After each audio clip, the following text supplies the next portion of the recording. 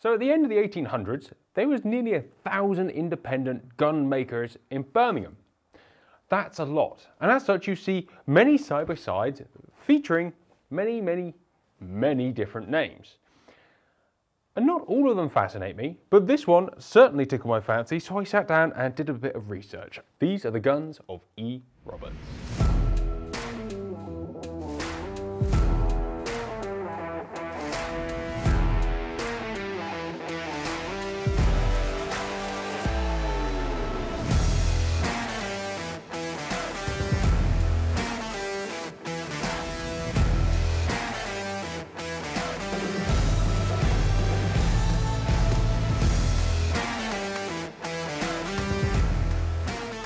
So interestingly enough, although these two guns bear the same name, they couldn't be much more different. They are fairly different, but both have had very interesting lives.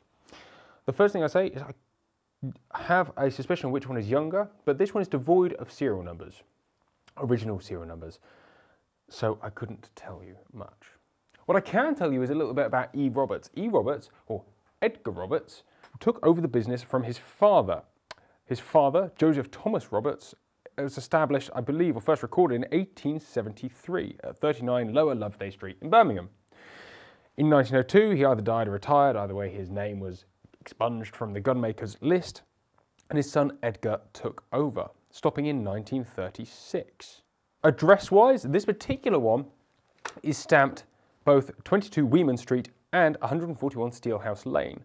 The 22 Weeman Street address is from about 1900, and the 141 Steelhouse Lane was 1903 to 1923, and they seem to end their career at the rear of 22 Bath Street. Before all of this, and I would have thought that would be marked as J. Roberts, as opposed to E. Roberts, you'll find them at 5 Steelhouse Lane.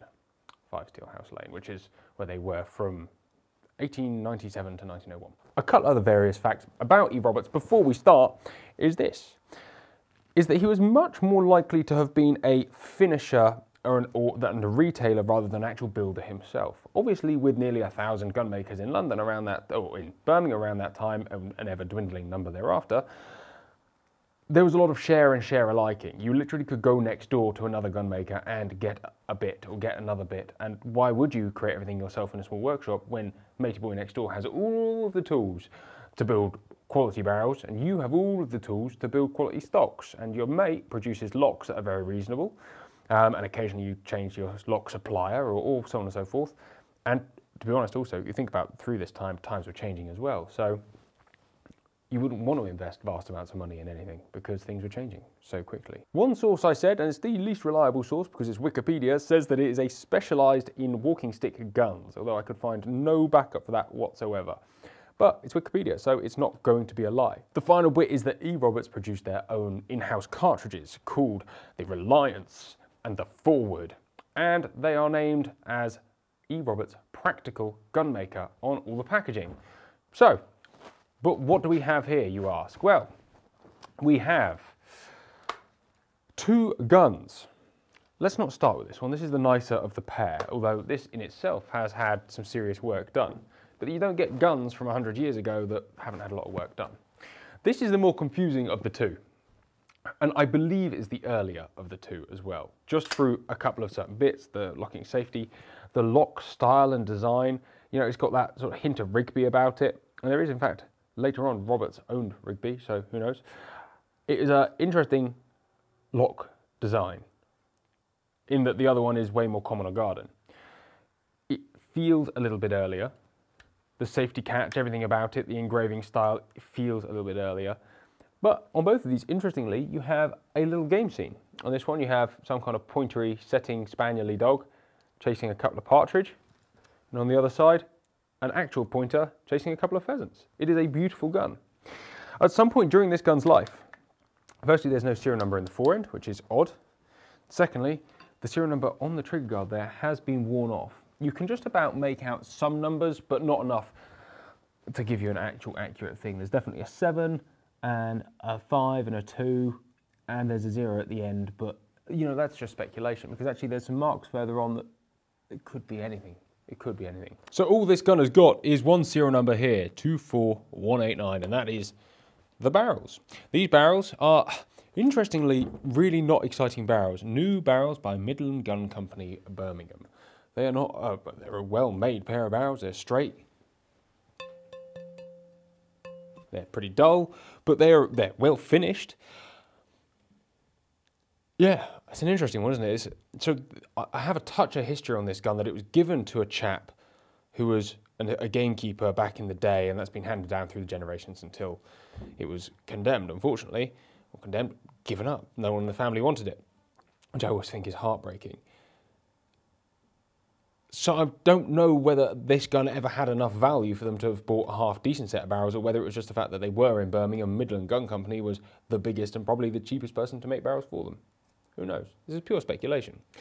What is interesting, however, is that if you look at the bottom of this gun, and it's had a fair life, they've had a whole segment here welded up and then finished over.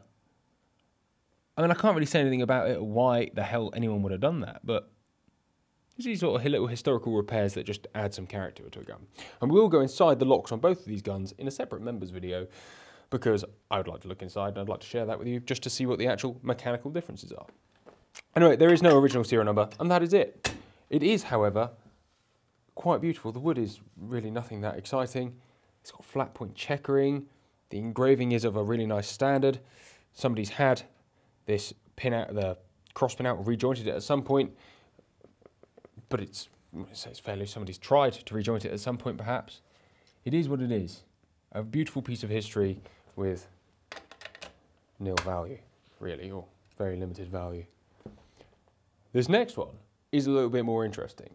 And I love any time anyone has spent serious money on guns, because it just shows that there was, at some point in our history, a different sort of relationship with guns. I know that's probably a little bit silly, but nowadays people just scrap guns when they get bad and buy a new one. But back then, people understood, I don't know, maybe, I don't know. There you go. I'm just sentimental about it. But this gun here, so the stock is original. The checkering has moved from a flat point style to a finer checkering, but still in a flat point, interestingly. The locks, and the locks are a completely different shape and style. Quite interesting with this sort of rounded segment here, and the bead defences are not that exciting, but it's this interested rounded lock plate. I say it's interesting. It is interesting. That is interesting. The trigger guard has a huge dent in it. The gun in itself is not that in great order, by the by. And there is no serial number on the trigger guard on this one either. Although this one never had one, the other one did. So there is a pointy dog on the trigger guard. You have a small game scene, a couple of pheasants on one side of the lock, and a couple of black grouse on the other side. So, interestingly, the colour hardening on this gun is not original. I should really use a nicer pointer, I might make one. And you can tell that because there's certain areas of the engraving that has clearly been like worn off, polished to get it back to a half decent standard and then put together. Also, some of these pins are just protruding that little bit too much. I like that somebody has recased colour hardened this gun. That in itself shows that somebody cared enough to have it aesthetically revamped. Thereafter,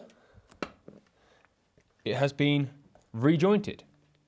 And this is kind of the weird part, is that somebody's rejointed it, colour hardened it, but they're not engraved this little disc here. I mean, I can't really logic that one out. But, you know, we all cut corners in places, and if you've only got 200 quid and it's 250 quid repair, where are you going to cut the repair? Where it counts or where it doesn't? And everyone, when I'm doing these videos about broken guns, goes, yeah, well, it doesn't matter, just rejoint it and go. And I suppose that was this attitude right here. The stock is cracked on this one. You've got crack running down through there. It's been repaired a little bit, but it's opened up at the top. And there is a little crack actually been repaired, but running all the way down through the hand there and down to about here. The Damascus on this, and this is a polar opposite. This is an extremely English and very fine quality Damascus. By comparison to that little American jobber we looked at last week, that actually this is an extremely English pattern. I actually held the two together earlier, and it's fascinating. I don't know which one I prefer. I think that consistency, and it is a very pure consistency that runs through every single ring on this Damascus, does weird things to me. On the American gun, it was just quite big and flashy. I mean, who knows? Who knows? Fore-end styles change, although I do feel like this fore-end is nowhere near original. The way that it's fitted wood to metal, the checkering is sound, the checkering matches, but the headwork and everything on this stock does not match the quality of the fore-end. And certainly the quality of the gun doesn't match the nature of the fore-end. This fore-end is way more of a Midland Gun Company style fore-end, I suppose. Which begs the question, if the iron is original, what happened to the woodwork and barrels? I'm sure there's a great story that I will never guess. I always feel like I should make great stories up at this point, but I haven't yet. They have case hardened the fore-end iron in there as well. That's quite nice.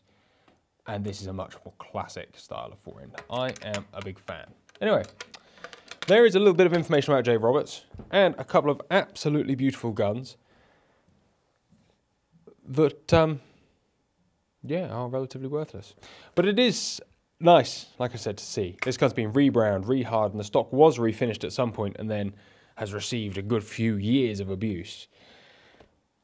You know, it's just a little bit of history. Guys, thank you very much for watching. I hope you've enjoyed this little look into a relatively obscure and hopefully never forgotten about Birmingham gunmaker.